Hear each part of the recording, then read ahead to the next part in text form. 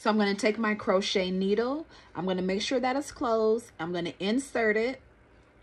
Then I'm going to open it back up, which is already open now. Attach the hair. Look, close the latch. Pull it back through. Open the latch. Put my finger through that little hole.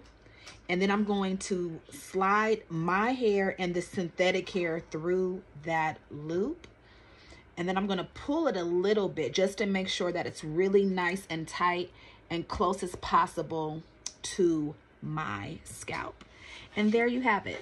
Now I'm going to use my jam product, and I'm going to just pretty much twist in the same direction as the twist, and it's just that easy.